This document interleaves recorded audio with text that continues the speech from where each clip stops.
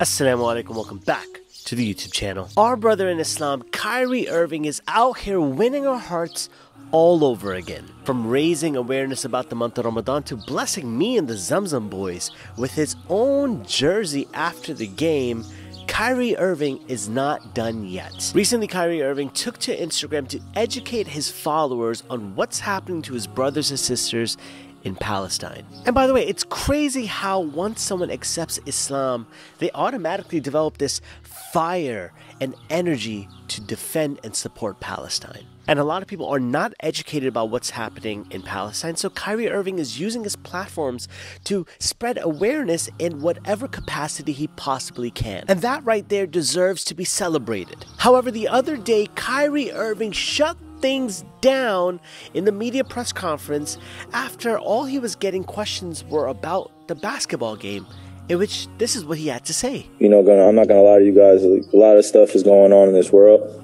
and basketball is just not the most important thing to me right now. There's a lot of stuff going on overseas. All my people are still in bondage. It's sad to see this shit going on.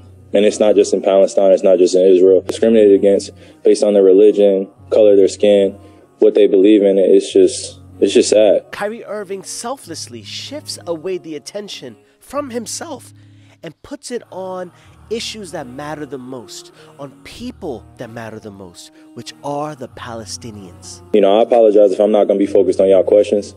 It's just too much going on in the world for me to just be talking about basketball. I mean, how can any one of us focus on anything else but what's happening to them in Palestine? I feel it. I'm very compassionate to all races, all cultures. We all say we're human beings and we care and we're compassionate, but what are you doing to help? And in this clip, Kyrie Irving is essentially narrating a prophetic hadith from the Prophet Muhammad sallallahu alaihi wasallam, in which he's explaining to us how the Muslim body is one body. When one of our brothers or sisters hurts in this body, we all feel that pain. And the fact that he feels that pain and you and I feel that pain shows how united we truly are becoming. But some of you must be thinking the following. So what? Kyrie should be talking about Palestine. He should be supporting Palestine anyways. It doesn't matter. That's his job. He's a Muslim now. He should be supporting Palestine. Our brothers and sisters are dying over there. That's the least that you can do. I mean, what do you even have to lose, Kyrie? What's the big deal? Public figures such as Kyrie Irving have a lot to lose, particularly about $20 million a year in endorsement revenues just from saying one wrong thing, which makes Kyrie Irving a bigger legend just for the fact that he is not afraid to speak up and perhaps potentially even lose those massive endorsements. One might be wondering, why are Muslims so excited that Kyrie Irving is speaking on behalf of the Palestinians? Well, that's because Kyrie Irving possesses the star power and superstar status that the likes of Mohammed Abdul Rauf did not possess, in which he did not stand up for the national anthem in America and they practically exiled him from the NBA.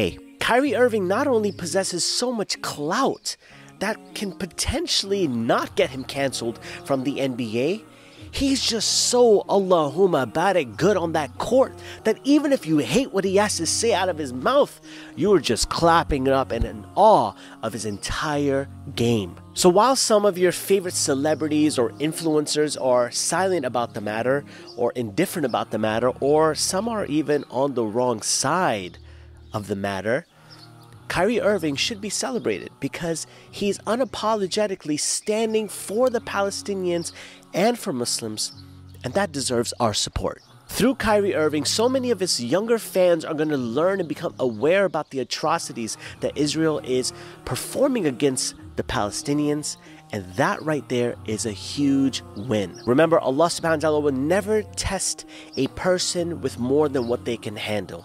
And the brothers and sisters in Palestine are far stronger than you and I.